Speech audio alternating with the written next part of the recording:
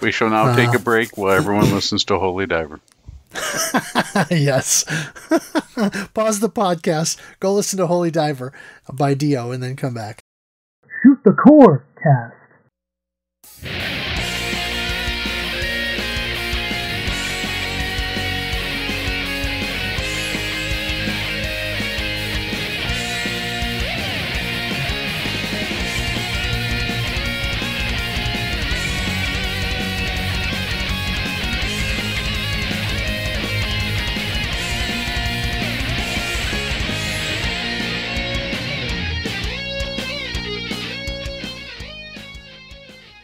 Welcome to Shoot the Core Cast, the official companion podcast to the RF Generation Shmup Club.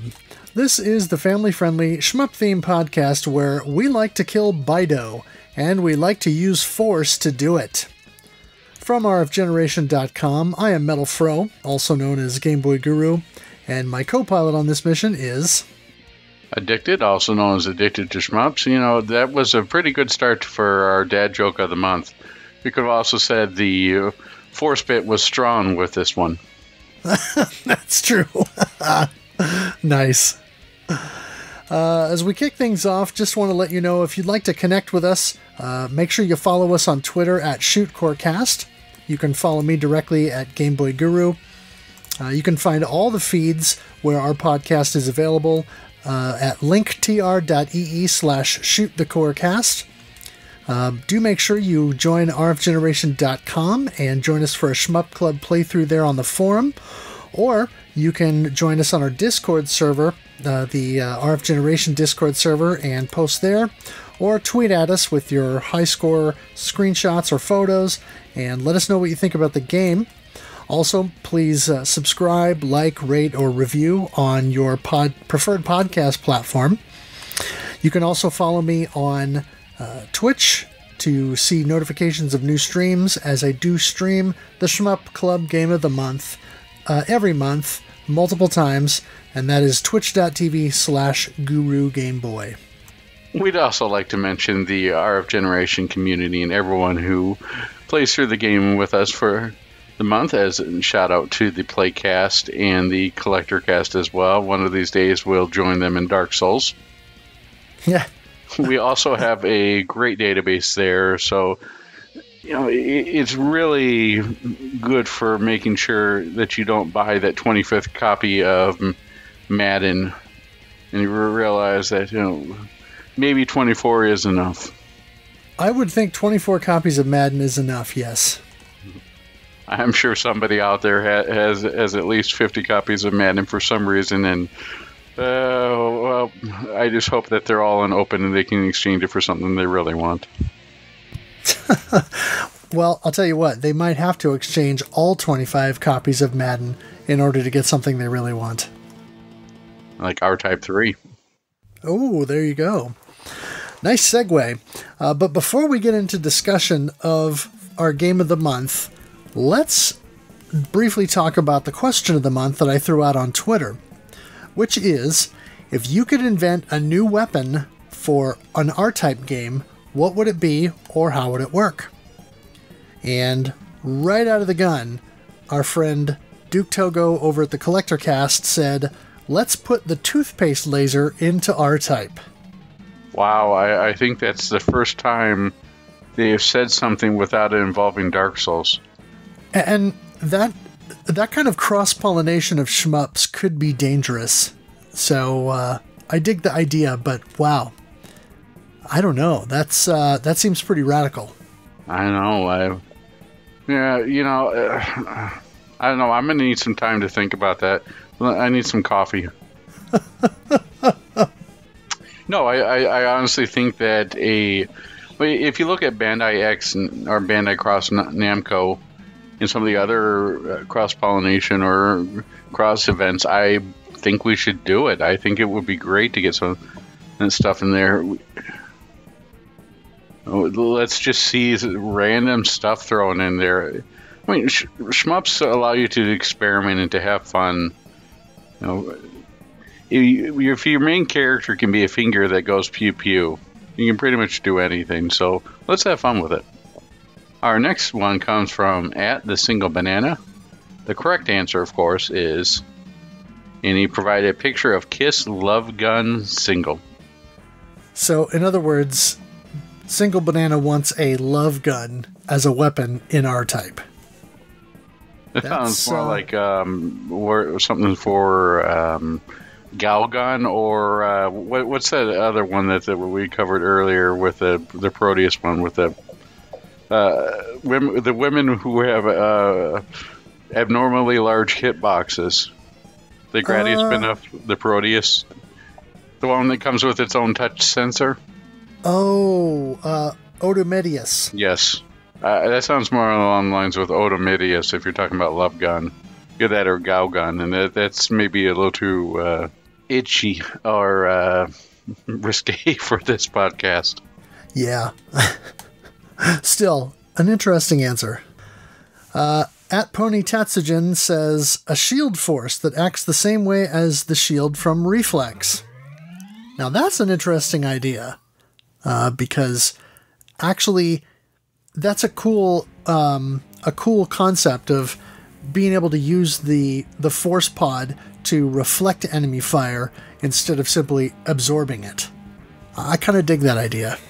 Our next one comes to us from @FranFreaky. Free range from Thunder Force 5 will be awesome. And I love free ranging. But isn't it the one where it always mispronounces it? It's like free range or something like that. That could be, yeah. But that's an interesting idea too. I'm not sure how that would work given the generally slow pace of the R-Type games. It seems like either that would be OP or you'd really have to do something with the mechanics to sort of make it fit with the R-Type flow. You know, I say that if we're going to have something like that, make it DLC and just something to break the game. You spent $9 on this; now the game's broken. Just enjoy, obliterate everything. Or that could be like R-Type Final 2, right? You got the DLC. That'll be the 5th DLC. Spend $10 and turn on easy mode. Let's just obliterate everything in its path. There you go. At Gollum LIV says, R-Type's 3 weapons cover different spaces. Red, middle, blue, sides, yellow, edges. But those spaces all start at the player's ship. So my new weapon would start at the right edge of the screen and travel leftwards towards your ship. Interesting. I mean, as we get into talking about R-Type 3, there is one weapon that sort of does this, but not entirely. It's like the seeds of that idea, but it's not a full implementation like this. But that would be kind of interesting as a concept. Yeah, I like that idea. All right, our last comment comes from us from Ad Hauser. Something that creates an energy beam between the ship and the force when you launch it, and also makes the force move faster, so you have to move around the screen, grabbing, throwing the force to kill enemies. It's almost like not really like a boomerang, from what I understand. It's sort of like I don't want to say that sort of because you're going to start laughing, but I was sort of like a ball in a cup in some ways. Well, I see what you're saying. I was thinking tetherball. Tetherball, yeah. Or a ball in the cup, yeah. It's like, I want to say that there is a ship or 5 maybe in the original R-Type Final, and possibly in Final 2, that kind of has this, where your force pod stays tethered to your ship with a little bit of an energy ribbon, and it can damage enemies, but I think Hauser is maybe taking it in another direction where you can actually more directly manipulate the force rather than just sending it out and then calling it back, but moving the ship around in such a way that, like a tetherball, it would whip the thing around and be able to run into enemies. Kind of like I don't remember the name of it, but one of the melee weapon options in The Day We Fought Space that we talked about a while back with the developer. It kind of has one of those options where you can sort of swing this this melee weapon around on kind of a tether or a rope, or not a rope, but some kind of connection point. You're going in a totally different direction. I thought you immediately make a connection to Einhander and have an arm that swings around or something like that. That's where I was going with that. Oh, sure. If it comes bearing gifts from the moon, take it and run with it. It's something where an arm that could act as a melee weapon, hold stuff, will be great. Or that would you get. I just picture this little actuated arm on the bottom of the R90 that could throw weapons and stuff. But heck, maybe that's our next Dojin game. Yeah. I mean, I kind of like what Hauser's going for here, though. It's a cool idea. For me, I was kind of thinking along similar lines initially, but honestly, I would like to maybe see more missile options, because you kind of get a really vanilla missile option, and it would be nice to maybe open that up a little bit, because obviously in the Gradius series, you've got, as the series goes on, you've got ships that have different missile types. You've got some that will do upward and downward missiles, some that explode on impact and create an area of effect, some that will crawl the ground and pick up targets along their way, and some that just grow legs and walk, or some that drop straight down and then create a very big explosion or something like that.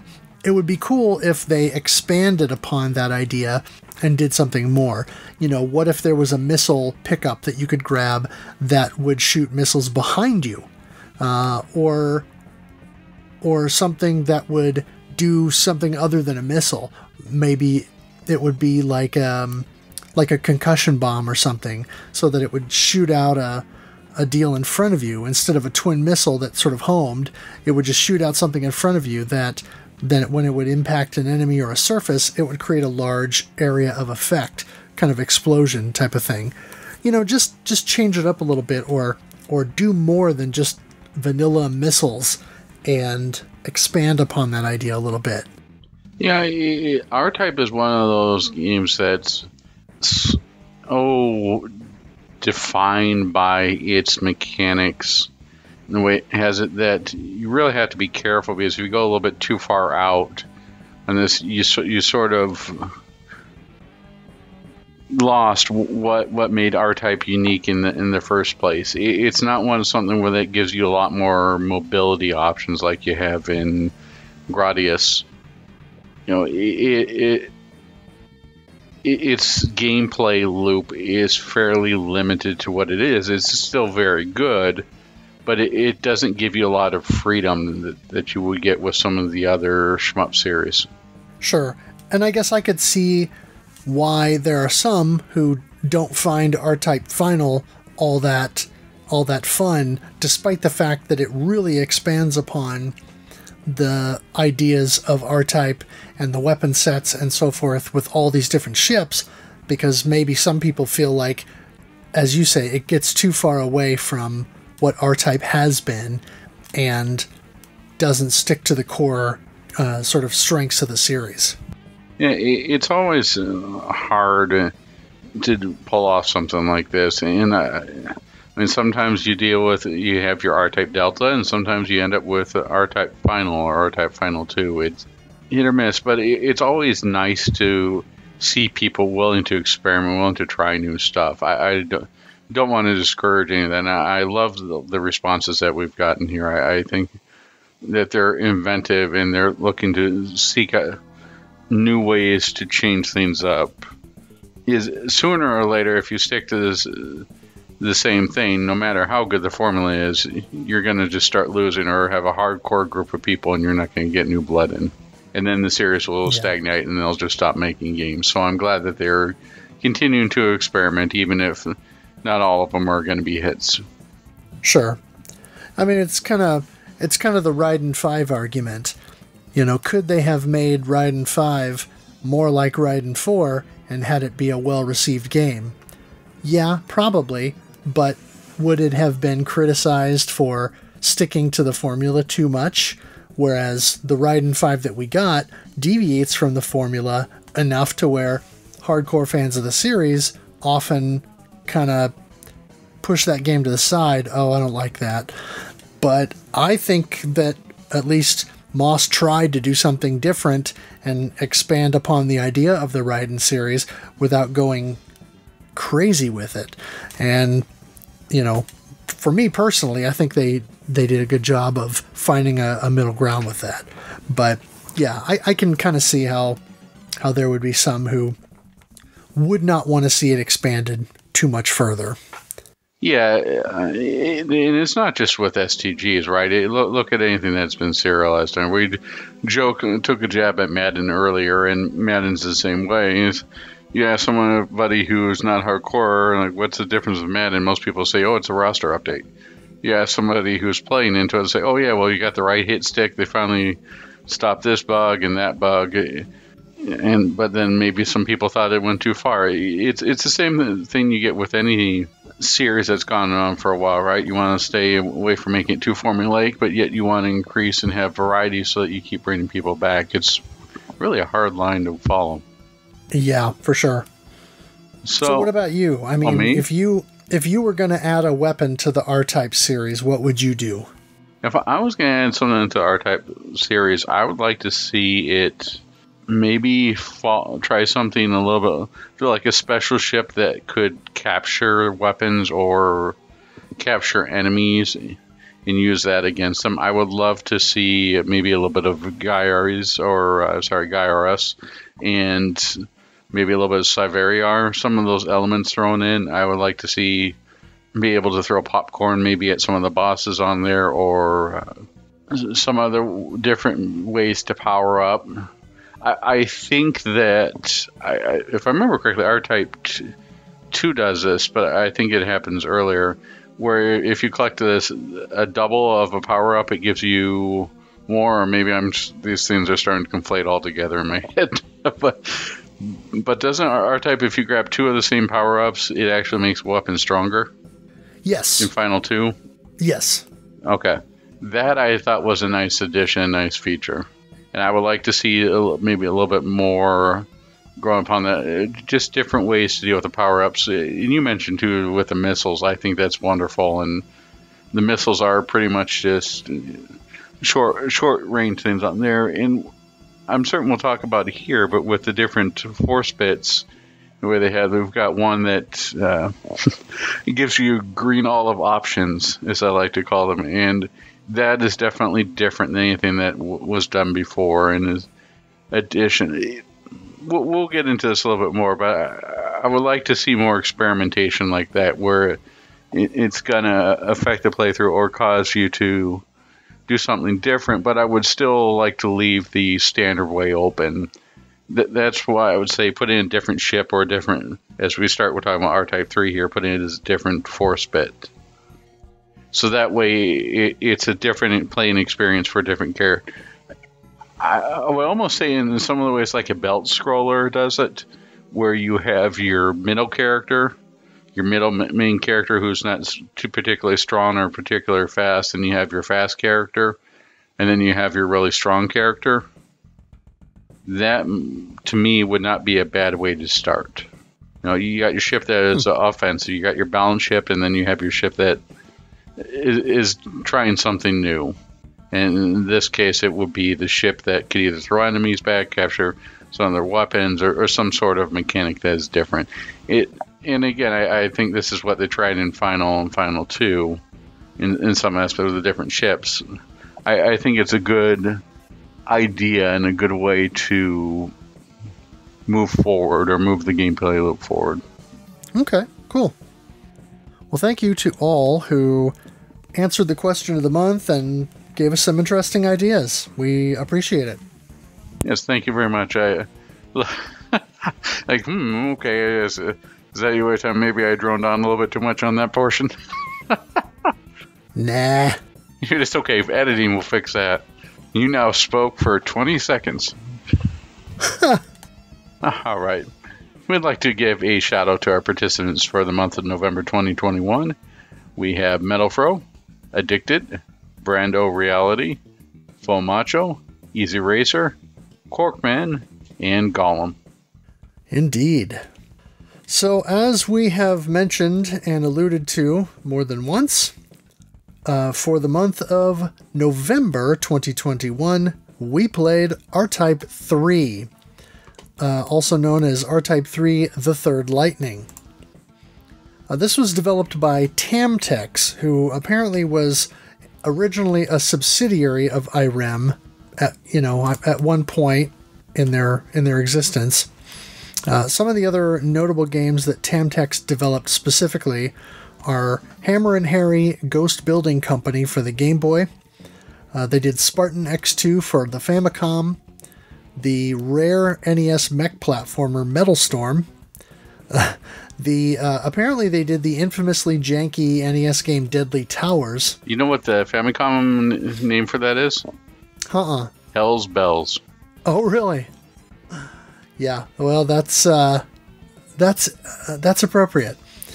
They did a pair of Super Load Runner games for the Famicom Disk System, and as far as I was able to tell, their only other shmup is Taiyo no Yuusha Firebird, which is based on the Brave Saga series. You forgot one game they developed. What's that? Holy Diver. Oh, that's right. They did do Holy Diver. I saw that somewhere else. We shall now take a break while everyone listens to Holy Diver. Yes. Pause the podcast, go listen to Holy Diver by Dio, and then come back. No. R-Type 3 was released in Japan December 1993, and then followed a few months later in North America and PAL territories. There was a port to the Game Boy Advance that was developed by the Italian outfit known as Raylight Studios, and that was released in 2004, but apparently only in North America and Europe. That never made it to Japan. It was also on the Wii Virtual Console for a short time, but was apparently delisted in 2012 and 2013, depending on the region. It was included in the Retrobit Super Retrocade plug-and-play console, and then there was a newer physical version of the game that came out in 2018, also through Retrobit. They did it's a combo cartridge that has Super R-Type and R-Type 3 on it, and it got released under the name R-Type Returns. And they did this really nice deluxe box set, which I have, that has the standard size Super NES box with the cartridge and the manual and all that, but then also additional stuff like a poster and a cool R-Type pin and some other fun little tchotchkes in the box there. Yeah, the interesting thing about this version of this game is it's the first time that R-Type was developed specifically for a console in mind. The previous entries were developed all for either arcade ports or were arcade games themselves. The R-Type 3 for the Super Nintendo and the Super Famicom is... I don't think that this is a matter of opinion when I say this. I think it's a matter of fact. It is arguably, much better than the Game Boy Advance port. And we'll get into reasons why here. Yes. Yes. But to give a little bit of context to this, this was released in Japan in December 1993, but in 1994 it was released in the U.S. This is the same year that Super Metroid came out, the Saturn was launched, the PlayStation was launched, the 3DO was going, the Donkey Kong Country came out this year. So many good games and technology. Well, opinions will differ on the 3DO, but a lot of games and technology came out this year, and so much came out that I would say this game, it was easy to see why this game became lost in its time. Shmups in 1993-94 were dealing with Gumbird. I mean, we're at that point where and Batsugan came out in 93 in the arcade. So we're we're already hitting the next generation, late and the Super Nintendo came out in 90 in Japan for the Super Famicom and 91 in North America. So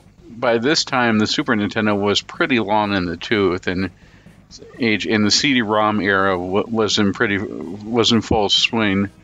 So it's pretty easy to see why this would get lost and why they would sort of build this as the sequel for R-Type 2 and expect only the hardcore to pick this up and play this.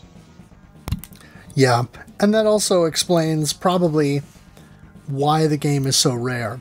I mean, shmups in general have gone up in price quite a bit over the years, and generally speaking, when you have a shmup that is at least marginally less common of a game, it goes up in price. Now, on the Super Nintendo, you've got stuff like Gradius 3, which was a launch game, or a Darius Twin, both of which we've covered. That was a launch window game, and those are both very common because they were early games and lots of people bought them. But when you start to get into later stuff like R-Type 3 or Space Megaforce, those kind of games, they're much more scarce, and one has to wonder if it's just because they literally printed far fewer of them because the genre had, I don't want to say stopped selling, but it had certainly stopped selling at the rate that it had been doing just 3 years prior. And not only that, by and large, anyone who wanted arcade stuff was going to the Mega Drive or the Genesis. That had that market pretty well wrapped up. Along with that and the rarity, you could pretty much easily see how this would fall under the radar. I don't want to use that buzzword, but you know where I'm going with that. Yeah, it's easy to see how people might have passed this over in the store back in that time in '94, and how it just would have passed people by. Thankfully, they reprinted it, so no longer has to pass you by. Yeah, so I was very glad to see that. So let's get into the gameplay. Oh, gameplay. So in R-Type 3, you pilot the R90 Ragnarok, where the X button is rapid fire, the Y button is to single shots or hold down the charge wave cannon, and the charge wave cannon takes a cue from R-Type 2, and that allows you to charge it up twice. What's neat about R-Type 3 is it allows you to go into overdrive mode, which is extremely useful in taking out bosses. Basically what happens is it allows you to fire off a whole bunch of overpowered, I guess I'll call them lasers, there, and that do a ton of damage, but in return you can't charge up your shot for a limited amount of time. I really like that and thought it was a nice addition, especially for some of those bosses. And stage 2 boss. Anyways, A and B buttons detach or recall the force pod, and the R button changes between wave cannon types. And R-Type 3 was the first one to have different force pods or different force bits, or as I jokingly call them, space yo-yos. So the first force bit is a round force, which is the same as the force from the previous games, with the same basic weapon set. You have your red helix laser, the blue reflection laser, and the yellow air-to-ground crawling laser. When detached, it fires forward, level 1 two-way at 45 degrees on level 2, and 4-way at 90 and 30 degrees at level 3. The game puts this as for ace pilots only, but I think a lot of people who have played some of the previous games might be instantly drawn and find this a lot more familiar and easy to work with, despite the new force bits maybe making the game easier. Did you end up using this a lot, or did you immediately draw on this? What was your play style like? No, I mean, I played with a little bit, but honestly, because the original force pod has been such a staple in the R-Type series, I definitely wanted to try out new stuff. Fair enough. All right, and speaking of new stuff, we have the blue... Oh, wait, hold on a second. No, we don't. And speaking of new stuff, we have the Shadow Force, or the Shadow Bit. New to R-Type 3, this changes the weapon. This one has a red reverse laser, which fires lasers out at an angle of 45 degrees from the force bit and travel opposite the direction your force is attached to the ship. If the force bit's attached to the front of the R90, the lasers come out the ship's rear. At level 3, you also fire additional red lasers from the force's position. There's a blue all-range laser, which is bluish-green lasers from the front of the force, and at level 2, you get a shadow unit that can be partially controlled and fires its own laser based on the direction it's facing. At level 3, you have 2 shadow units. Now, shadow units isn't... I don't like that name. I refer to them as green olive options. Those seem to work out much better. So, and it almost reminds me of maybe a popcorn enemy from Life Force. The way those things look, just have that eye. Imagine green olive with like a little bit of an eye or something in it for the red spot at the olive. All right. When detached, it shoots forward at level 1. At level 2, a shadow unit attaches, doubling the forward fire. At level 3, shadow units attach to the top and bottom of the force and fire forward. Recall, the shadow force jumps back to a spot near your position very quickly for a rapid movement of the force pod for offensive use. And this version of the force pod is the quickest to put out there and recall. I do know that the shadow units or the green olives can block some incoming bullets. However, I didn't find it that useful as a offensive weapon. The force bit was a lot easier to maneuver. Right. Did you play around with the Shadow Force and the Green Olives? I did play around with the Shadow Force and the Green Olives a little bit. Toward the end of the month, I think in particular, I kind of messed with it a little bit at the beginning and then again toward the end, just so I could get a little bit more experience with it. I feel like the Shadow Force is something that would be really, really good in the right hands, or really good for a player who has memorized the game quite well. I could see the red laser being very useful, particularly in certain situations, and certainly I found it to be pretty interesting in a couple of spots. The blue laser, I don't know. It just didn't do much for me, but I did think that the yellow weapon was pretty cool on that, because it sort of gave you, especially when it was powered up at level 3, it would give you your 2 forward yellow lasers, and then it would have the yellow lasers that would sort of angle to your top and bottom. So I thought that was fairly versatile. The best thing I like about the Shadow Force bit is the fact that the green olives track enemies and fire around there. I thought a spot where you may not always be able to maneuver your space yo-yo or force bit around, it's certainly helpful to have something else shooting. True. All right, and last but not least, we have the Cyclone Force, or Force Bit. This is also new to R-Type 3, and of course has its own weapon set.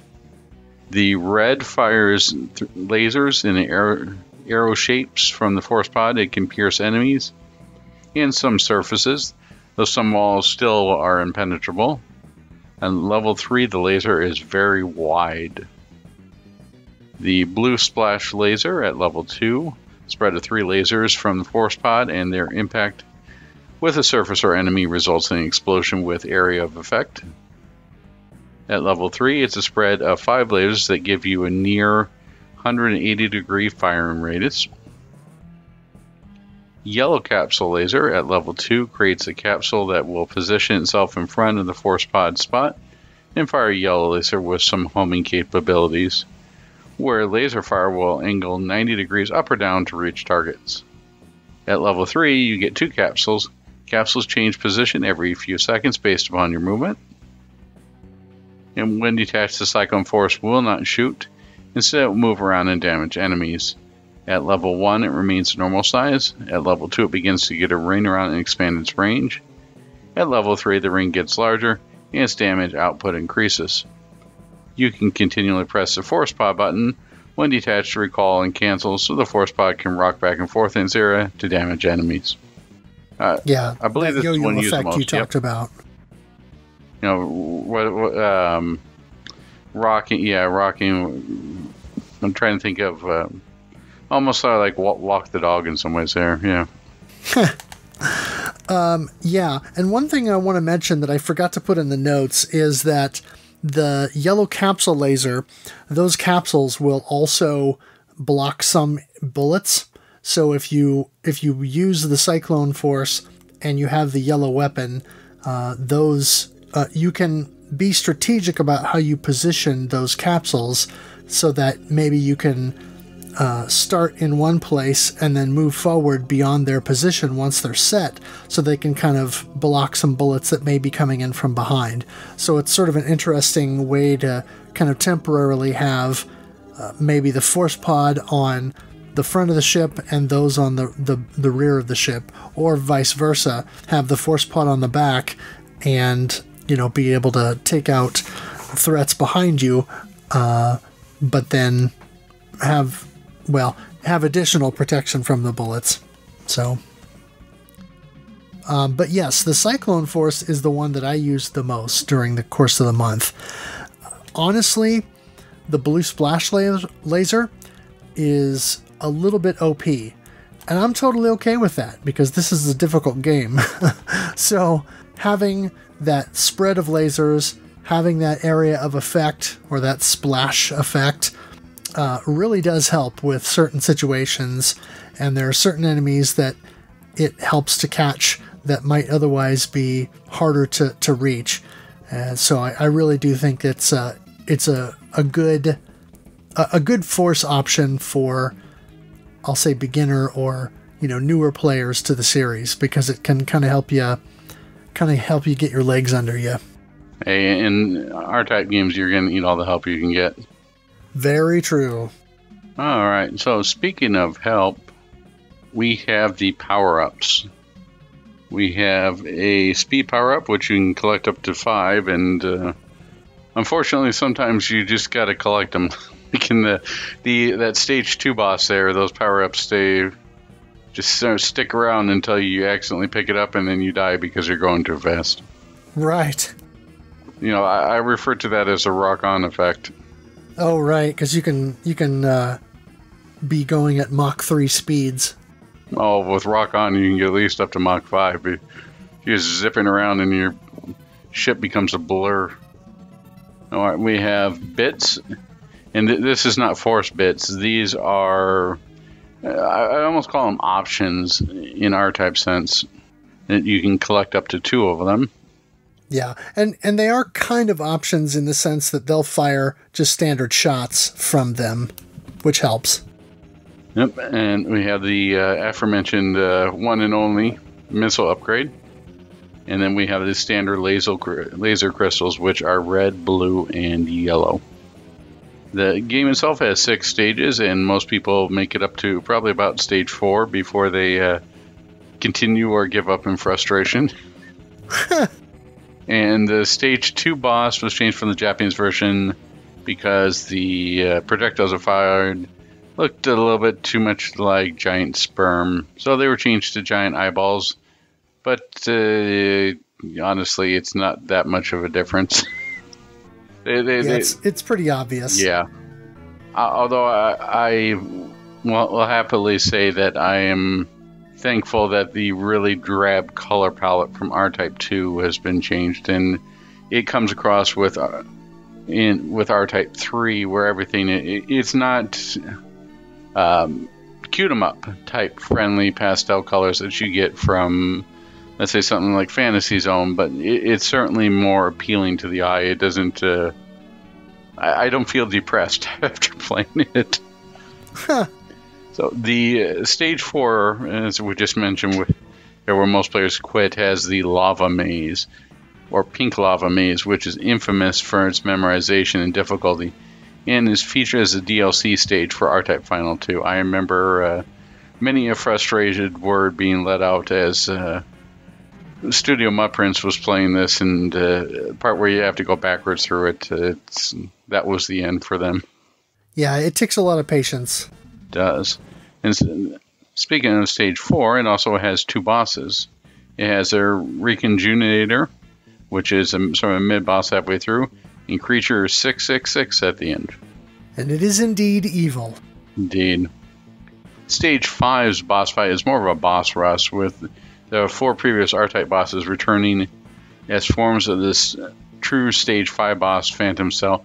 This one was sort of weird. It felt like a something you'd see out of Gradius, or more like Life Force, where it was changing. It's almost like a big blob of jello or a slime, and it just goes through and starts changing everything. It's a neat effect for the Super Nintendo. It really is cool. But on the when it was ported over the Game Boy Advance version, it's not so impressive. Right. So I mean, I get it. If R-Type 3 were in a GameSack episode, it would definitely be in the games that push the hardware boundaries. It's technically impressive, and so many of the stages are built upon Mode 7 scaling or this and that, making the most of what the Super Nintendo has to offer. I mean, it's 1994. They really should make the hardware scene and use it to its fullest extent. But at the same time, something like this could also be seen as a little bit gimmicky. I don't know. The boss of Stage 5 was impressive, but at the same time, I felt like they could have done something maybe a little bit different. What are your thoughts on that? I actually kind of liked the boss rush because it was an interesting challenge. The thing that I noticed is that Dobkeratops, the Stage 1, the iconic orange Stage 1 boss from the original R-Type that has that real specific H.R. Giger xenomorph kind of look to it. Not only did it have a kind of sported an updated look, but it takes a lot more damage to take down than the original one. The original one, you could do 2 full charge shots to the little baby head in its stomach, and you could take it down. Whereas in this one, I think it took something like 6 or 8 fully charged or doubly charged beams in order to take down. So it definitely takes a lot more damage. It's no more threatening than the original, but it definitely prolongs that fight a little bit more. But then it's cool how it kind of morphs into the next form and, does something different. And so I kind of enjoyed number 1, the homage to the earlier games. Number 2, the fact that none of these were particularly difficult fights until you maybe get to the last form before you fight the Phantom Cell itself. But it was a neat experience, and as I was kind of credit feeding through the game during the course of the month, and I reached this point, and then I was playing this, I was like, oh, this is kind of, different and new for the series, and it was a different challenge than most of the rest of what you think of as R-Type, so I found it refreshing. I guess for me, it feels like something out of the Gradius playbook. And I don't know, maybe that's just me and that's going on there. It sounds like it is just me. But it felt something that I had seen before. Now, granted, I played this originally in 94. I would have been wild. And to be honest, I still think it's impressive what they did with the Super Nintendo's hardware. Especially because during this entire playthrough of the game, I encountered maybe one spot where the game slowed down just a little bit. I mean, compare that to Super R-Type. Oh, geez.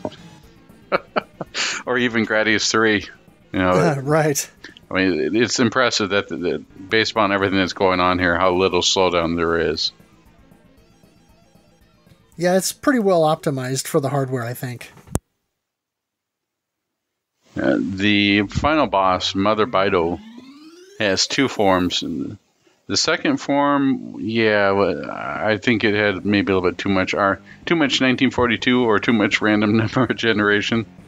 Yeah, when I've watched some videos of the final boss fight on YouTube, it seems like maybe the movement of the arms in that second phase is semi-random. It feels like they kind of sort of track your ship's movement and kind of sort of move towards you, but then some of the arms still kind of go off in their own direction. So it feels like maybe it's all a reflexive type of thing rather than the usual R-type where patterns are more static and it's a matter of memorizing those very specifically. One of the things that you put in the outline here is the cutting room floor, which is a place that puts in all sorts of changes that were made or left out from beta versions of games, or even when they were moved from one region to another. Mentions a couple changes from the Japanese to the North American release. One of those being a level select, which press the R button 10 times on the continue screen, then press L the number of times corresponding to the level you wish to play. And the Japanese version had end credits after completing the game, which, well, it's not in the North American version. I think that's probably because they didn't expect anybody to beat the North American version. That's possible, but it's an odd change to not translate the end credits and just include those in the game. I don't quite understand why they wouldn't do that. Now, one of the other interesting things I'll bring up is the Game Boy Advance port. It does something which I have no idea why they did this, but in the Super Nintendo and the Super Famicom version, if you die and you continue, right, you die at your checkpoint. Yeah, it reverts back to Super R-type levels where if you die, you go back to the beginning of the stage. Yeah, there are checkpoints in the Game Boy Advance version, but there are fewer of them. I noticed that when I was messing with it earlier, is that when I died in stage 1, I managed to get far enough to actually trigger a checkpoint, but I think there's maybe only one checkpoint per level, or possibly two. Maybe they give you a little bit of grace and let you start up right before the boss. But yeah, it seems like there are fewer checkpoints in that version. I really wanted to like the Game Boy Advance version, but it feels it feels more like, hey, it's R-type. The gameplay is mostly here. That's the best I can say about it. Yeah, the Game Boy Advance version. I'll say this: R-Type DX on the Game Boy Color is a much better game than R-Type 3 on the Game Boy Advance. The Game Boy Advance version is... Should have included earplugs as part of the package. Oh, it's just hot garbage. I mean, it's a steaming pile of festering Why don't you tell us how you really feel? Oh, it's just terrible. And of course, I've got recency bias going on here because I just played it not that long ago. But it's just terrible. I know some guy, when we had him on to talk about his game Assault Shell, and we mentioned that we were playing R-Type 3, he said, don't play the Game Boy Advance version. And I'm here to say that some guy was right. And that's 20 minutes of my life that I will never get back. Well, at least you played R-Type. It may have not sounded like R-Type, but you played it. Yeah, it didn't really sound like R-Type. But yeah, it's just bad. You know, the auto fire rate for your weapon is painfully slow. It's very sluggish for the main weapon, unless you use the Cyclone Force and get the blue splash laser. Then it fires at almost twice the rate that it fires in the main game.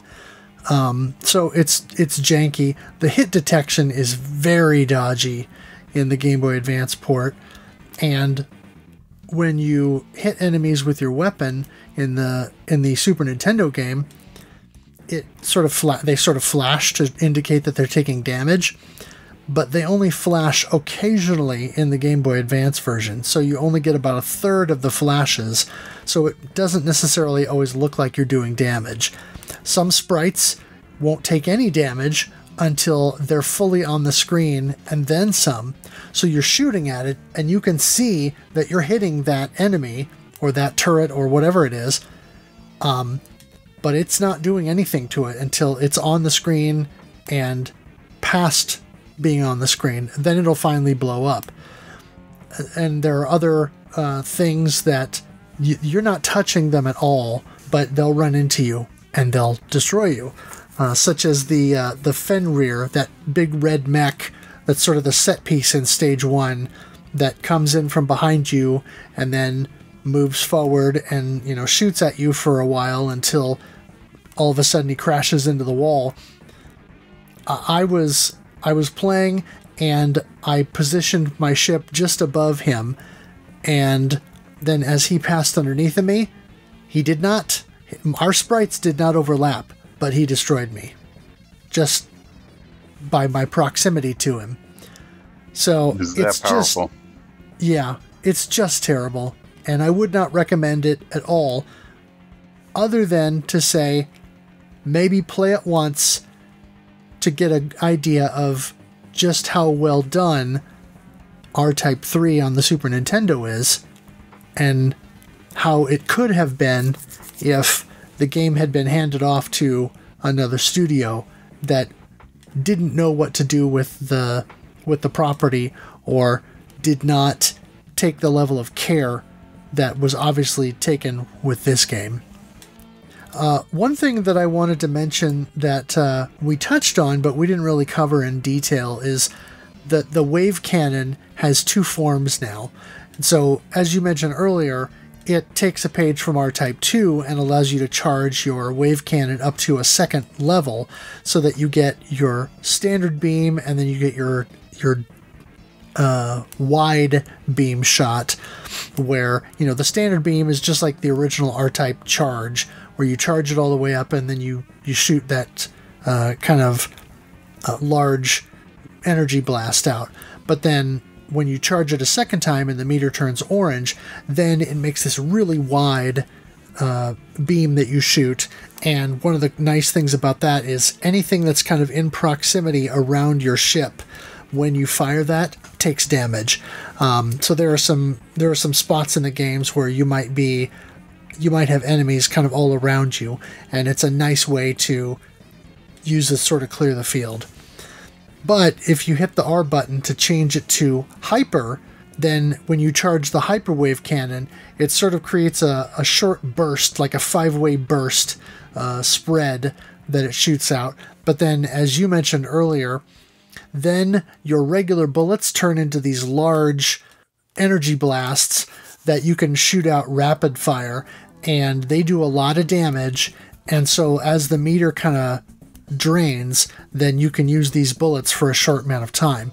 But then, as you said before, then there's a cooldown period where you can't use any kind of charge weapon. So then you're back to only using your regular weapon and your force pod. Yeah, it's an overdrive mode, which I thought was pretty. It goes above and beyond what was in R-Type 2. Yeah.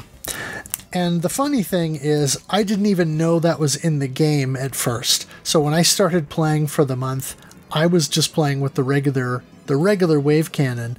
And then when somebody mentioned it while I was streaming, then I tried it and realized how good it was. So then I started to kind of pepper it in as I was playing for certain strategic spots that it really works well. Did you end up using the hyper very much? No, like you, I had no idea it was in the game till I took a quick break and read about it or watched a YouTube video. I can't remember which it was, and like, oh, whoops, I haven't seen that. Because more often than not, I'll miss a game mechanic, and I have to look back on it. I am very much this button goes bomb, this button goes pew pew, and this button is your special or your focus, and if it falls outside those things, I'm going to have to look it up or find it out through alternative methods. I'm not intuitive when it comes to that. Yeah. All right, so let's talk about the graphics a little bit. You kind of mentioned this earlier, but R-Type 2 in the arcade had a sort of grimy and dirty look to it. It's a brighter Geiger. Right. And that was kind of the direction that IREM was going at that point. You know, they did several games that were very pretty art style-wise like that, but they also kind of had that brown, grimy, dirty look to them. I mean, they did R-Type 2, they did, Gallop, and, you know, a couple of other similar games, and then that sort of developed into the style that later influenced In the Hunt, and then, of course, the Nazca games like Metal Slug and Gun Force. Stuff like that. Yeah, Gun Force. But, yeah, R-Type 3 definitely brings back a lot of color to the series, because the original R-Type is very colorful and very bright, even though it's got the sort of body horror type of Giger-esque and that only starts style. That's only this phase, this level 1 boss, and then it starts going with stage 2. Granted, it goes further in that, but stage 1, for the most part, is very like 1950s sci-fi, squeaky clean, for the most part. Right. Yeah, but then level 2 really ramps that up with a lot of kind of bio-horror type of things. It looks like maybe you're inside some kind of an alien creature, or maybe you're just in a biological, I don't know, pit or corridor of some kind, but yeah, it's definitely interesting. If we were ever to get a crossover or a sort of a parody series on the R-Type series, I want the final boss to be that dancing alien from the end of Spaceballs. I think that will work in perfectly. Wow. But yeah, I mean, I think the graphics overall are pretty good. They definitely have some cool designs. Generally speaking, I think things are easy to see, bullets, hazards, etc.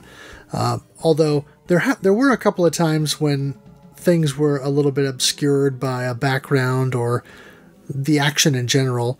But like I said, for the most part, I think everything stands out pretty well, and the graphic design was pretty good overall. Yeah, there's no areas where you're going to be confused and lost in like your typical Danmaku, where there's a bullet that gets too close and you can't tell where that is. This has no Battle Garega issues. Right. Yeah. And I think that the color palette works really well. You still get a little bit brighter, but you still get the effect. One of the things I found interesting is the second loop, which I only got to because I was able to use cheats or Game Genie. But the second loop changes some of the color palette. Have you played through that or noticed that?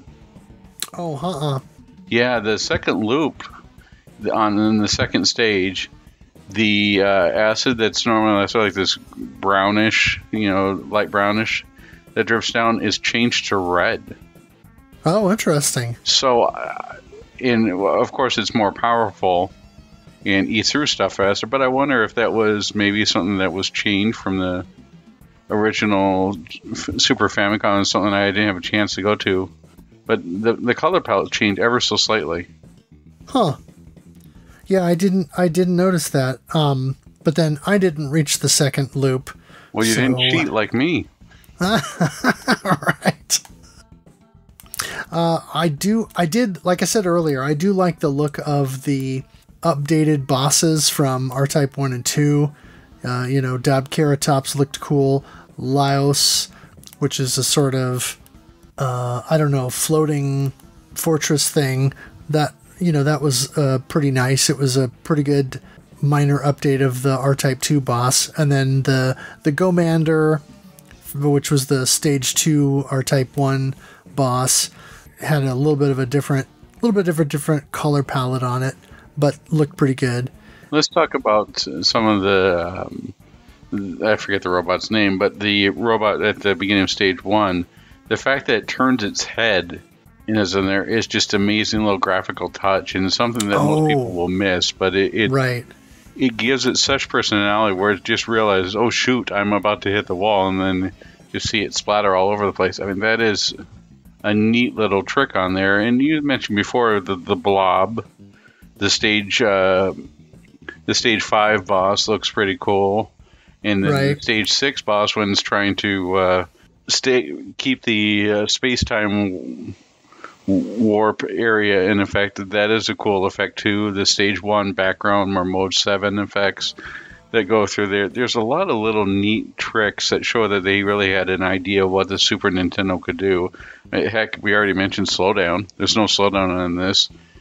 Right. This is what you normally see at the end of a cycle, and they knew what they were doing. Yeah, and they combined the Mode 7 and some of the other graphical effects with a lot of interesting set pieces, like that mech in stage 1, turning around and running into the wall and exploding, or like the giant stage 2 boss, where it just has a whole screen full of these giant eyeballs coming at you, or the stage 5 boss rush with the phantom. What did I call it? The Jello thing. The thing looks like it's from Life Force. Yeah. Yeah. The battle with the Jello mold. Right. The Phantom Cell.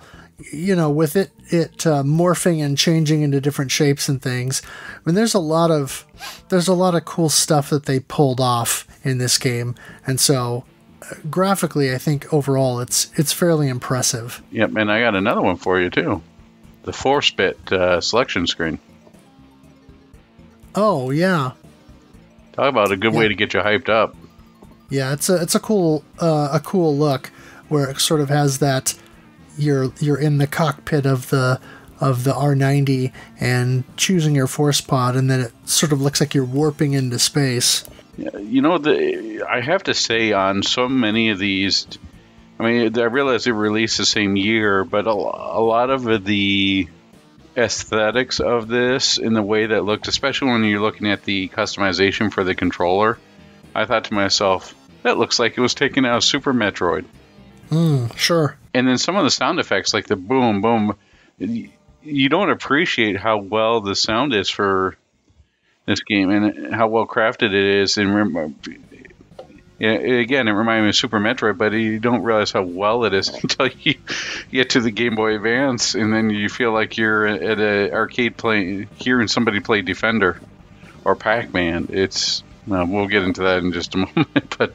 Yeah, it really makes a nice effect on you and shows you that they were masters of their craft when doing this. I miss Irem. Yeah, I do too. It's just like this is. They were done such good stuff and such masters at 2D art, In the Hunt, and so many great games. Yeah, you wonder if the group that made In the Hunt that then left and formed Nazca, you wonder if they hadn't left Irem, if things would be any different, or if they still would have declined in their later years the way that they did. Yeah, it really makes you want. I mean, isn't also 94 the year that Toplan dissolved? That you might be right about that. I was just thinking about everything that's moving on here. Talk about a moment in time. 94 was one heck of a year for video games. Yeah.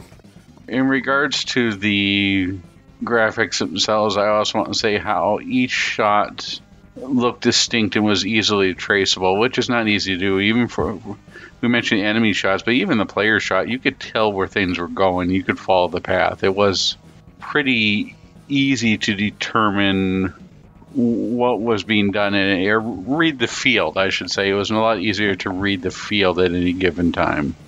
At no point on this did I ever say, what the heck was that? Where did I get hit from? Well, okay, maybe with the Game Boy Advance version I did, but not with the Super Nintendo. Any other thoughts on the graphics? No, I think we've summed it up. All right, now we got the graphics. Let's go on to the sound.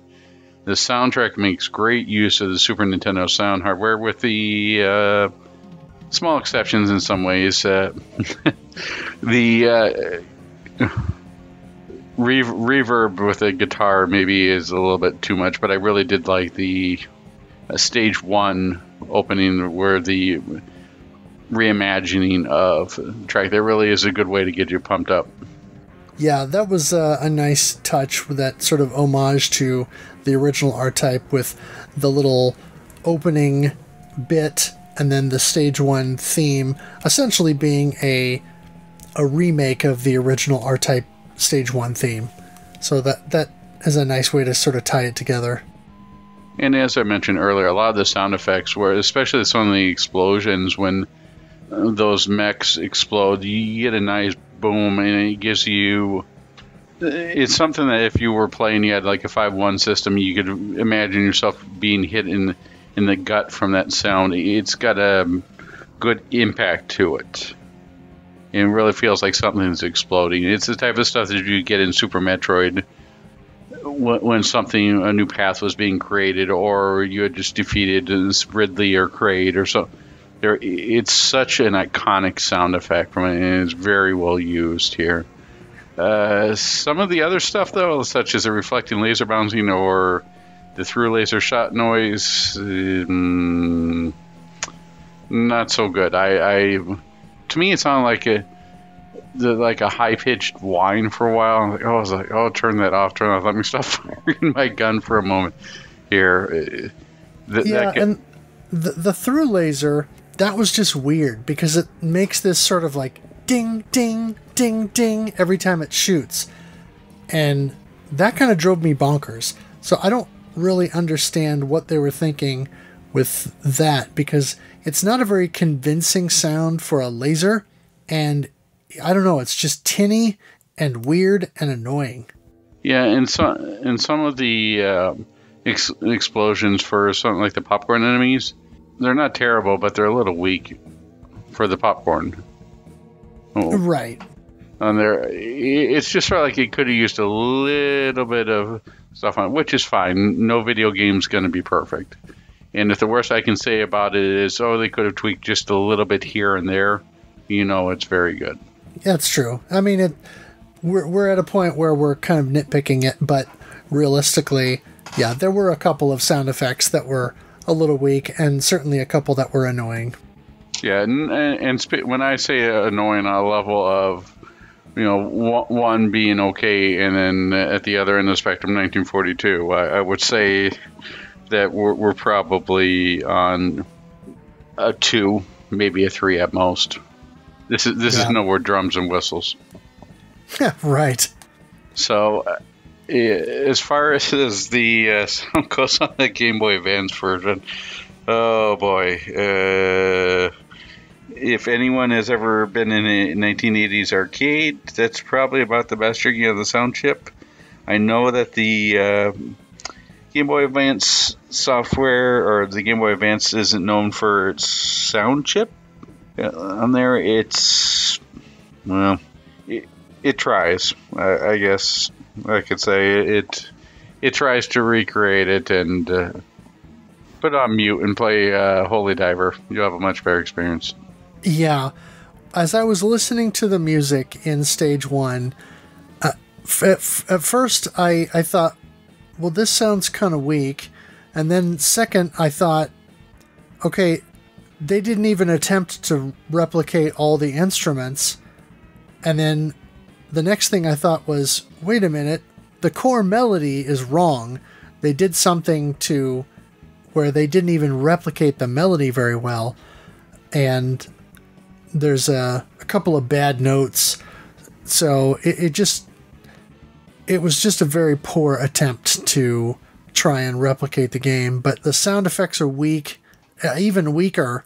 I mean, we talk about a couple of weak sound effects in the Super Nintendo version, but on the Game Boy Advance, all the sound effects are weak, and it's just a very poor showing. I'd love to put that at the back of the box. A very poor showing, Game Boy Guru. Well, now that you've given us your impression of the Game Boy Advance game, what do you think about the Super Nintendo version? Well, this is one that I was kind of looking forward to, but I was sort of dreading because it's one of those games that is infamously hard, and it is a fairly brutal game in the sense that you really do have to memorize the levels, and you have to plan your approach, and you have to be specific about your weapon choices so that you either change them situationally or you know what you're working with and plan your approach around whatever weapon you prefer. And I feel like I did better at the game this month than I thought I was going to. When I first bought the reprint back in 2018 and got it in the mail, and I plugged it into my Super Nintendo very excitedly, and I played it, I realized, oh, this game is difficult. And of course, I knew that was coming because it's an R-Type game, and R-Type games are difficult, but what I wasn't expecting was to absolutely hit a wall in Stage 2 and have so much trouble dealing with the acid and, getting up into that sort of chamber where that large enemy is at, approaching the wall. And I quickly moved on and, went back to our Shmup Club game that month, whatever that was. And I didn't really come back to it immediately because I thought, well, we're going to play this for the Shmup Club at some point, so I'll definitely, get my money's worth and put some time into the game. But I'm glad that I finally did. I was dreading Stage 4, and at first, Stage 4 was a big wall, but after a little bit, it's a matter of you pay attention to where the lava goes and where the safe spots are going to be for your ship. And then really, once you have that memorized, it's not that bad. Stage 4 has that reputation of being really brutal, and it still is difficult, but it's a lot more doable and a lot more approachable than I thought it was going to be. And I felt like maybe the memorization was going to make it, I don't know if the word is annoying or just cumbersome maybe, but I really feel like even though I never perfectly made it through Stage 4 without dying, I feel like I could if I worked at it a little bit more and I tightened up my approach a little bit. I feel like I could do Stage 4, at least up to the boss, without taking any deaths, and I could maybe do that whole level pretty successfully. And that's not something that I expected to hear myself say by the end of the month when I started playing the game early. But I don't know if it's just that I acclimated reasonably well to the game, or if I'm just feeling optimistic today. But I had a good time with this game, maybe a little bit better than I was expecting, even though I got frustrated with it here and there. And, Stage 4 being a frustration point, but less so because of the level and more so because of the boss. Because the Stage 4 boss is kind of ridiculous. But I think overall, other than how much the game then ramps up further for the final stage and just kind of trolls you a little bit, I really feel like, for the most part, I feel like I could, if not one life, a good portion of the game, I feel like with a little bit more practice, I could probably no miss the first, I'll say 2 stages, maybe 3, and I could probably do 1 credit up to Stage 5, if not Stage 6, with a little bit more practice. And for me saying that about an R-Type game, it's something I did not think I would ever say. So I feel pretty good about where I'm at with the game at this point, even though I spent the month credit feeding and I didn't manage to even reach the final boss. I still feel like I made progress personally and got better and more insight into kind of the style of R-Type that I've always had difficulty wrapping my head around and coming to grips with in terms of learning the stages and finding a route through the stages and then executing that route properly. I do feel like I finally maybe get the R-Type games a little bit better than I have before. So whatever the next R-Type game is that we decide to cover, I feel like maybe I'll have a little bit more of a fighting chance at doing well with that game because I have adapted to this one a lot faster and more quickly than I thought I was going to. If it's not R-Type Delta, I'm out of here.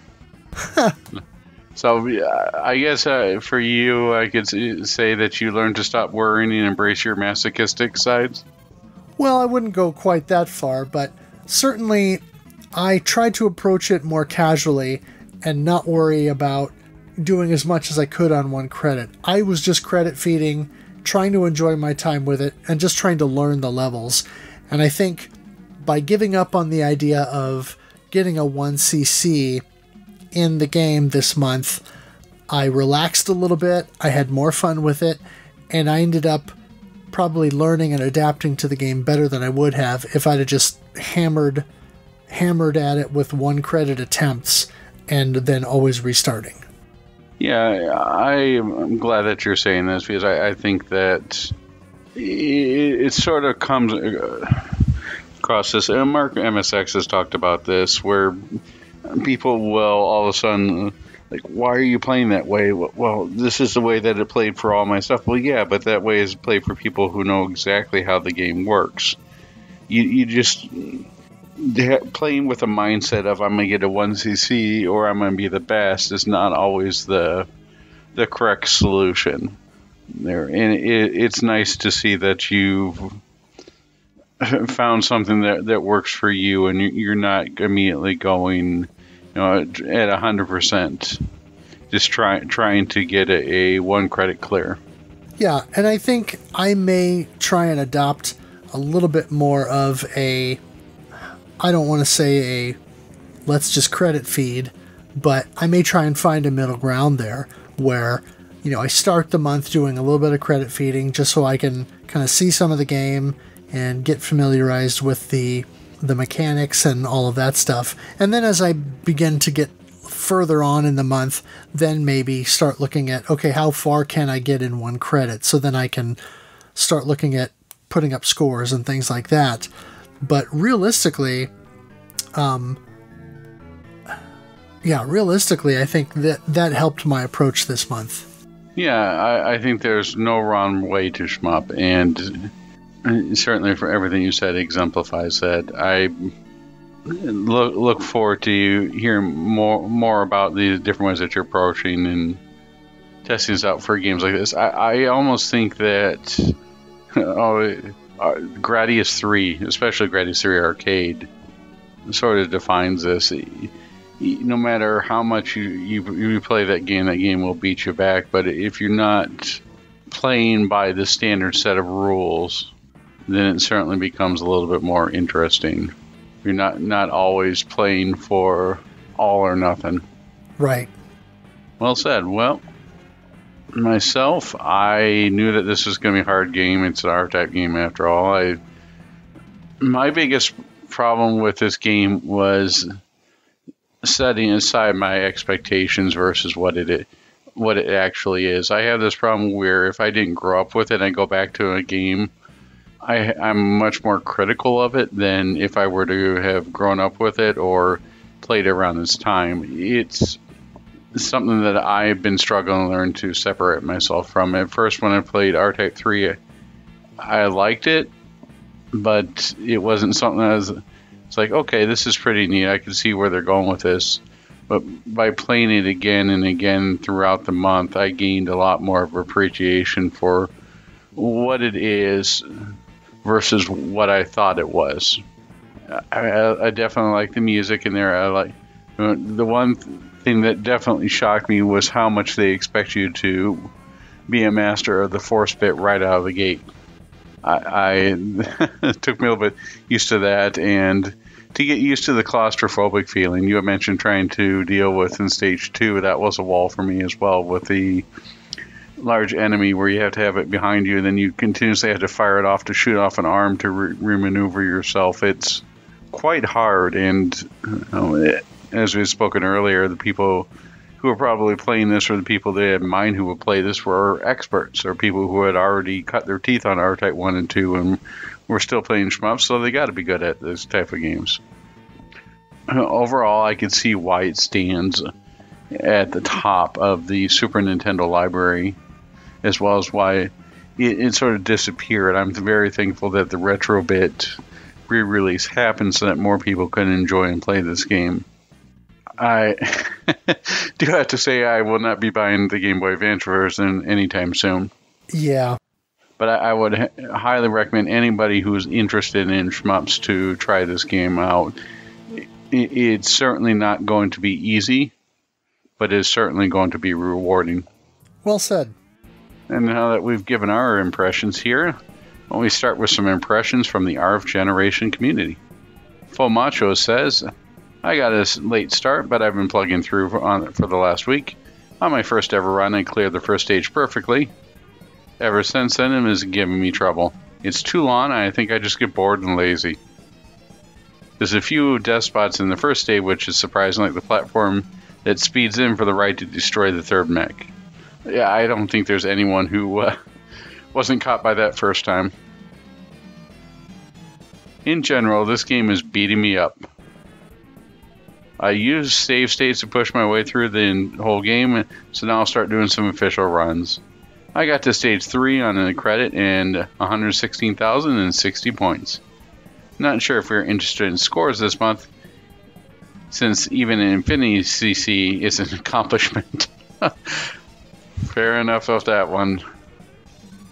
One nice thing about this game is the enemy variety. Even late game new enemy designs here. Sheik Kondo was very light on that. Yeah, Shiki followed what I like to refer to as the Dragon Quest method. Oh, this one's harder. What should we do? Well, let's make this enemy red. It used to be blue, and it was purple on stage 2. Now it's red. And what force device is everyone selecting from the start? I like the Type 1 round force since I'm familiar with it. Type 2 shadow force doesn't seem to fit my style. And Type 3 cyclone force with the blue power-up seems perfect for much of the game. Later on, absolutely, that stage 4 boss is rough. I've completed another run, and this time using just continues and not states. Dying is so punishing. Most checkpoints give you 2, not the full 3 power-ups before bosses. I'm hoping this clear is a breakthrough and I can get through another run faster. Might take a tally of the number of continues I used, since this run was easily 100 plus credit clear. I left the game on for days. Oh wow, okay, quick pro tip, if you haven't found it already. If you have the Type 3 Cyclone Force on the 4th stage boss, release the force, and it will sloppily target the boss and end the fight way quicker. Yeah, the stage 4 boss was definitely my sticking point with the game. That's the part that I think is maybe strays a little bit too far from the R-Type mold, and there's a lot of RNG in that fight, it feels like. Easy Racer said, even though I haven't made much progress, I'm having a lot of fun with this game. I pretty consistently make it to the midpoint of level 2. I credit spammed my way to the level 3 boss a few times, but there's a checkpoint in level 3 that was frustrating with a low-powered ship. That said, for all the deaths, for the most part I feel like when I die it's my fault, usually knowing what I need to do but failing to execute it. For me, that's much more fun than the games that feel almost like a puzzle in which I have to figure out the exact right placement through trial and error. Playing this game has got me thinking about what the best shmups on the SNES are, because this definitely ranks among them. Great music, great controls, very difficult, but at least in the early stages seems fair. It's a tough call between this and Gradius 3, although it doesn't quite get into the level of enjoyment that UN Squadron and Space Megaforce bring. And then later in the thread, he said, "Sat down and credit fed my way to some real progress tonight. Made it to stage 5. I know everyone has complained about the stage 4 boss, but I found it to be a lot of fun, reminding me a bit of bosses in action platformers where you're constantly moving and reacting. I hope that when R-Type 3 is covered on the podcast, plenty is said about the creative design to this game. It's really hard for me to think of games of the same era that use as much creativity in the use of elements and still pays close attention to detail. I mean, it's still a treat to me every time I see the red robot blow up in stage 1, partly because right before it explodes, it looks behind itself. These types of small details are littered throughout the game, but add a ton of character and make the game that much more distinct. Level 2's acid changing the stage, Level 4's routing of a maze both forward and reverse, backgrounds that continually affect the level design, and all kinds of others." Our next comment comes to us from Gollum. "I credit fed this some 10 years ago and I remember getting a kick out of it, but the production values are high and the music is super awesome. So that would have been enough to get me through any shooter with infinite credits." Initial thoughts after scumming the Stage 4 mid-boss. Stage 1 is, well, a little long, I guess. Stage 2 is awesome. I love the acid melting away the terrain. Stage 2 boss is a pain, though. Well, I'm with you on that one, especially if you get those speed power-ups. It's hard not to compare Stage 4 from R-Type 3 and Stage 6 from R-Type. Stage 6 in R-Type is easier to follow, though, since the blocks move slower and the graphics are less busy. I'm wondering if the rope memorization will be the only feasible way to get through Stage 4 in R-Type 3. I'm eager to experiment with different ships. So far, I've only put an hour or so on the regular R-Type ship. I think you meant force bits on that one. I don't know how many speed-ups I want. The extended charge shot is also very cool. In the original R-Type, I only used the charge shot for recovery on the Stage 5 boss. And well, if you're recovering on the Stage 5 boss, you're not getting it clear. But the big charge shot in R-Type 3 seems more useful, and the extended time commitment seems to make an interesting choice. I wonder how I'll feel about it as I keep playing. Regarding the third phase of the Stage 4 boss, I think it takes 8 chirps or 4 direct hits with the second tier beam charge. I kept moving from one strategy to another and I settled on this. Open the fight with a hypercharge. Hypercharge clears first 2 phases. Hypercharge does about half the health of the third phase. Ride out the cooldown. And make sure to stay in the horizontal middle of the screen. And then finish it off with a second tier beam. I did a lot of grinding and muscle memory though. It really is a shame about the Stage 4 boss. That stage is shallow memorization and the boss is a test of reflex. It doesn't really fit the rest of the game. It's a shame because so much of the game stresses analysis in a way that fits the R-Type name. I like the Stage 6 beetles most of all. They have a lot of health, so it takes a good deal to kill them, whether that's charge time beforehand or time spent shooting directly. That's a big commitment, so you don't get many opportunities to kill them. So it's important to know and analyze exactly when the best time is to take them out. However, they move slowly and predictably, so you don't pose any challenge to reflexes. This slow, unflinching threat characterizes R-Type, I think. Something unusual for R-Type is that the beetles track your position. You can kite them in the walls to kill them. This indirect layer of interplay is super cool. I also got a clear. Congratulations on the clear. Final thoughts. My best score to date is 605,130. After a clear with the Shadow Force, the Shadow Force does more damage than the Round Force. Seems like the Cyclone Force does damage comparable to the Shadow Force. I think Game Boy Guru was right here. The second loop seems super cool. The second tier charges both beam and hyper and do a lot of help for recoveries. but because they're so useful, they dilute the difference between the force pods.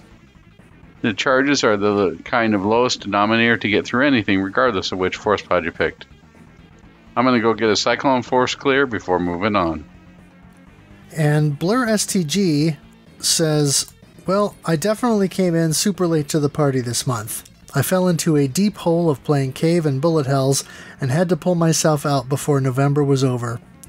I've spent 3 days with R-Type 3 so far, getting better each day. Today I made it to Stage 5 on 1 credit, so hoping to at least grab the 1cc before the month ends. Hope everyone else is enjoying this game. And then final thoughts. I love this game so much. I love the look, the feel, the music, everything. But this game pisses me off to no end. I find hitboxes and damage inconsistent in multiple areas. 2 good examples are the Stage 2 eyeball boss and the spiders on the final stage. There are times in Stage 2 boss that I kill him in like 6 hits, and you know it's a hit because it makes an audible sound and flashes. Other times, it takes me 9 hits.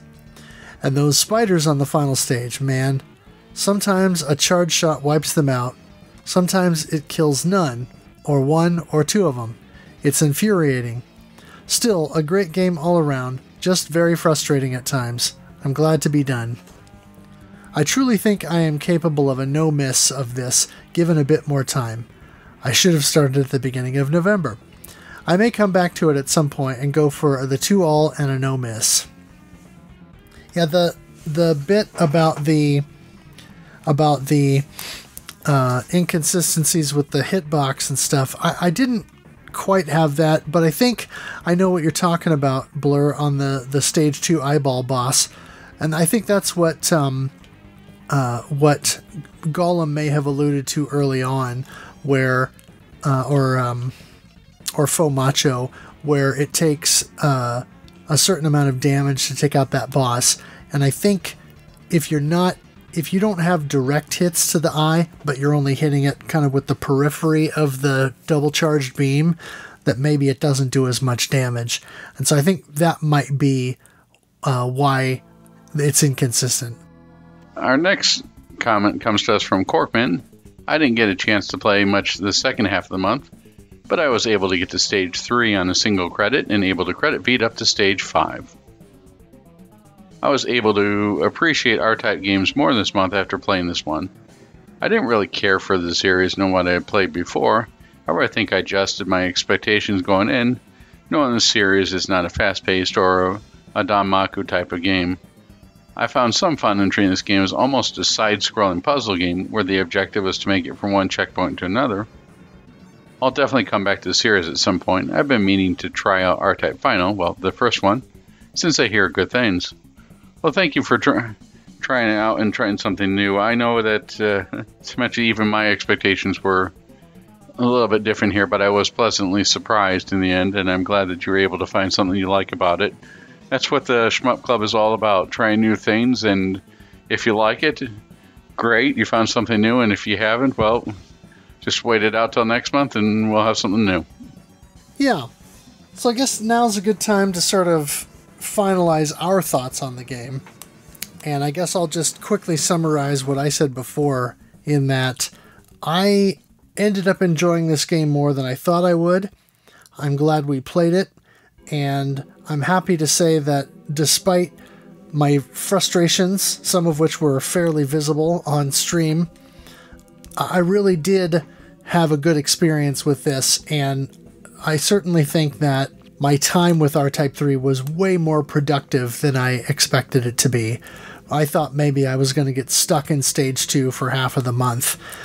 But honestly, yeah, I was credit feeding through the game, but like I said, I feel like I could make significant progress in this game if I put a little bit more time into it.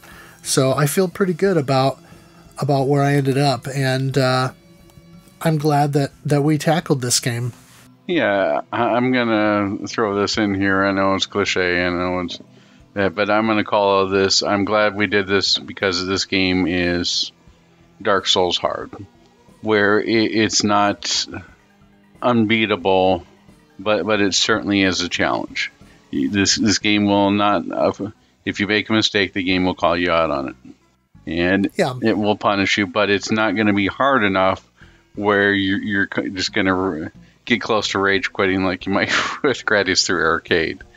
It doesn't do any hand holding. It doesn't expect to give you anything that's going to, well, for the most part, break the game. But it expects you to perform at a certain level, and it's going to beat you up until you do and make you get, for lack of better words here, phrasing, get good. And I think that these type of challenges in games are necessity in a surprising way of finding out things or measuring your own skill or managing your own expectations in different ways. And I'm definitely glad we had a chance to play this game. It'll be one that I find myself coming back to. Yeah, it's a good summary. So, let's talk about what we've got coming up next. Well, what we got coming up next, we have Christmas and New Year's, right? So, all right, no, what we have coming up next is we have a shorter game, but one that so many people have played and loved, is Jackal, also known as Top Gunner. So that's out on the Mister, and it's out on, of course, the Nintendo. It is a game that can be a little difficult, but is certainly a lot of fun. So we're looking forward to a lot of responses for this one. And then get ready to rockabilly in the new year with Airsonk. And we'll probably see the return of Studio Mudprints. We just might. And we're also going to be doing some changes for this next year. One of the things that we tried to do here the last couple of years was to pick a very high-profile game for January and then sort of make that a score game for the year so that people could play the game throughout the year and, submit scores, and we could have a sort of a leaderboard for that. I think the idea was good, but the execution was lacking. Yeah, and I'm going to take responsibility for that because I was trying to do the leaderboard and was trying to do that, and I just didn't promote it very well, and we didn't end up talking about the game throughout the year like I was hoping we would, and I know I fell off of playing the game throughout the year. So what I thought we could do going forward is a couple of things. Number one, I think we might add just a little bit of shmup news to the podcast early in the episode.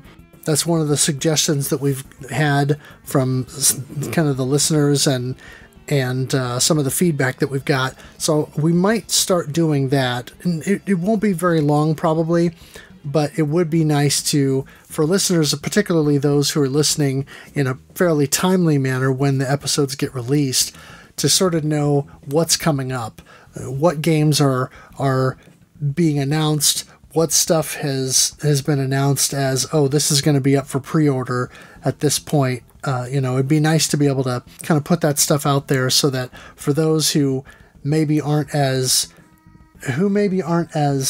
embedded in the scene as we are, just may not know certain things that are coming out, whether it's big releases that are coming that, there's a digital release out, but there's then the physical that's going to be a pre-order, or when there's a new indie game that's come out, it'd be nice to be able to throw these things out there so the people are at least aware of them.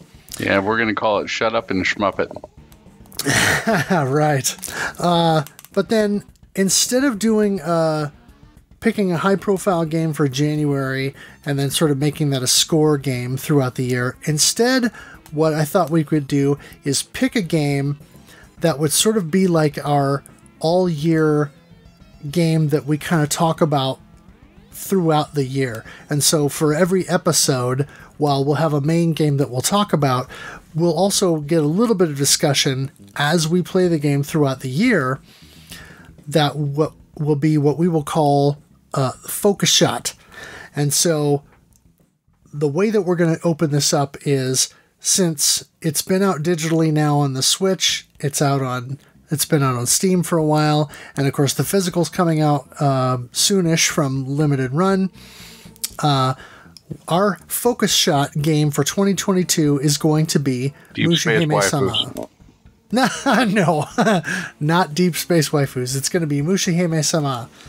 And the hope is that for those who want something that they can sink their teeth into and sort of dig into a little bit more specifically, that maybe we can get some folks playing that alongside whatever we're doing each month, but then also digging into this game that has a lot going on and a lot of mechanics and a lot of modes, so that maybe then people can play that alongside us. We can have lengthier discussions on the forum or in the Discord, and have a more broad discussion on those things. And then we would wrap at the end of the year with a more of a long form, I guess you would say a bonus episode.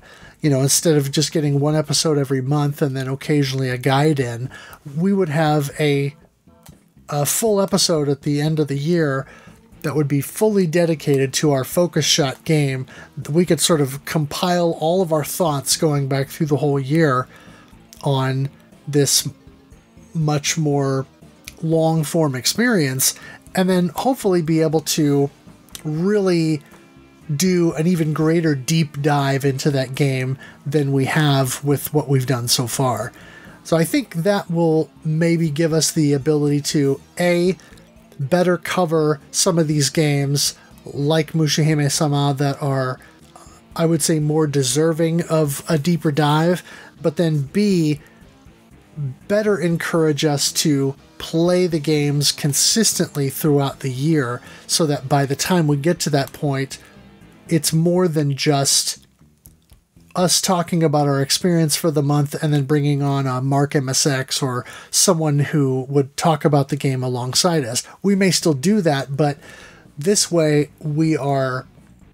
it's also pulling from several months of us experiencing this title and getting to know it and, building our skills with the games, and then being able to speak about that a lot more authoritatively, I guess I would say. So I think that'll be a really good deal. Yeah, we don't want it to end up like a New Year's resolution where it starts out strong, but by July it's completely gone. Yeah, and I mean, that's kind of what happened with Battle Garega this year. And again, that's on me. Wait, Battle Garega was this year? That wasn't that January? Shoot. But see, that's what I'm saying. Oh, no. It feels like, this Battle Garega felt like it was 2 years ago. I swear that this COVID time is doing funny things. Yeah, 2021 has been it's felt like a very long year. And yeah, Battle Garega was our January game. And so, yeah, that's why I'm hoping that this will help us to take the deeper dive into these games, but stay with them and really help to kind of flesh out that discussion and make those discussions that much more meaningful and impactful. I'm also hoping that by doing so, number one, I can change up my streams a little bit, because then I can switch back and forth between streaming the shmup of the month and then streaming Mushi. And then also, I'm hoping that this will help push me into the next level as a player, and maybe help encourage some of the other folks who play alongside us to kind of take the same approach. And, here's a game you can focus on, not just for 1 month like we do with most of our stuff, but here's something that you can do on a more long form basis to sort of really dig into a game and just dedicate time and effort to clearing it. And particularly for a game like Mushi that has multiple modes and ways to play it, for a seasoned player, they could come into something like this and say, okay, I'm going to learn to clear, Mushi Ultra. Whereas myself, I cleared Novice already. Maybe, I want to try and clear 1.0 and then go back and do 1.5 or a range. These are the kinds of things that I want to try to get to where I can start to hone my skills a little bit more and develop my own ability to sort of practice, learn, and play these games. Yeah, this is so much better than the idea I had. I was going to suggest opening up a GoFundMe to get you a Fatari PCB. Oh, jeez. Well, I don't know how useful that would have been, since I don't have a super gun or anything like that, but I still wouldn't say no to that. The other thing that we're going to be doing, and I'm not going to spoil it yet because I think we'll wait just a little bit to reveal it, but we are planning on a summer event for 2022 where we're going to take the summer and then use that time to focus on a specific series of games. So we're going to be taking one game each for June, July, and August, and that's going to be sort of the focus over the summer of that series of games. And so I think it's going to be a lot of fun, and it's definitely going to scratch some important games off the list and give us a chance to sort of give a certain game series its due in terms of one that has been very influential. And just to clarify here, there is no relation to Shmup Slam with this. Right. Yeah, this is just us, basically picking 3 games from the same series to kind of do in succession that is different than what we usually do, because we usually try and vary it up quite a bit. But this is something we thought would kind of be a fun way of changing it up a little bit. Yep, we've got some jets, some coffee, and all sorts of stuff ready for this summer. Yep. And I also like to thank everyone who stuck around and helped us grow and has listened to our ramblings. Thank you all for that. That has been the greatest gift of all this year.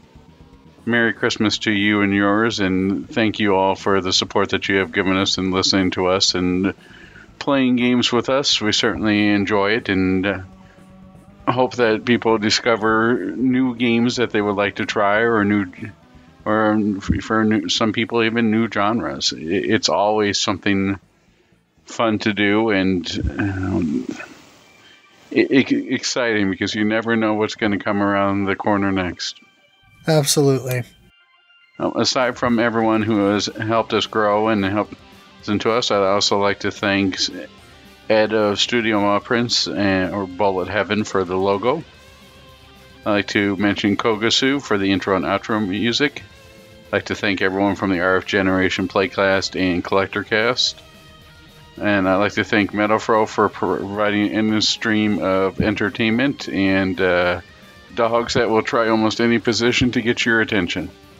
Yeah, well, the last couple of streams I've done, they were very persistent, so... I thought you had a parrot for a second, but no, it was your dog. Yeah. Well, someone was asking me, they said, how do you shmup with the dogs constantly trying to get your attention like that? And I kind of said, well, after a while, you just sort of get used to it. Yeah, I mean, you would have to. This. Yeah, you don't really have any other choice. All right, anything else that we need to mention before we wrap up?